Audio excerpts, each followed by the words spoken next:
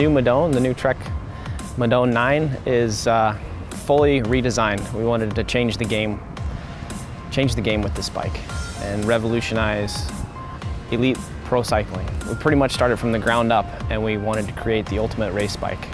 It's the fastest bike, but it's also really comfortable. Fully integrated. Everything is fully integrated. So we have a one-piece handlebar. All the cables are inside, completely hidden, so to improve the aerodynamics of the bike on the front end.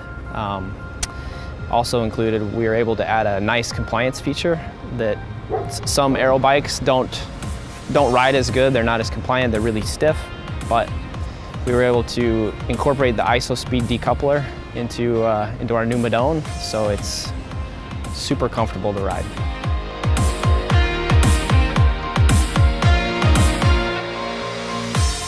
The other key features of the bike, like I said earlier, just the fully integrated one-piece handlebar system in the front. And then we've also, all the wires, all the cables are inside the bike, and you access to do any of the charging or programming of the adjusting of the Shimano Di2. We do through the control panel.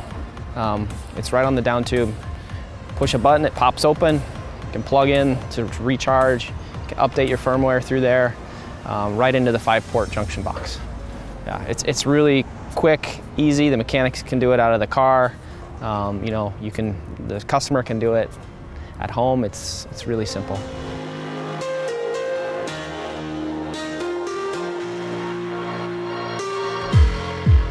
When we introduced the bike to the riders, the new Madone to the riders, we we allowed them to choose. So they all started on a new Madone, and some, it was the perfect bike for them.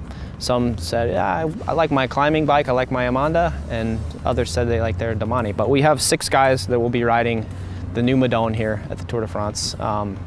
And yeah, I mean, they get on it and right away their first reaction was, oh, it's the fastest bike I've ever ridden. And we kind of expected that, but it's always great to have that affirmation from, the riders that we nailed it.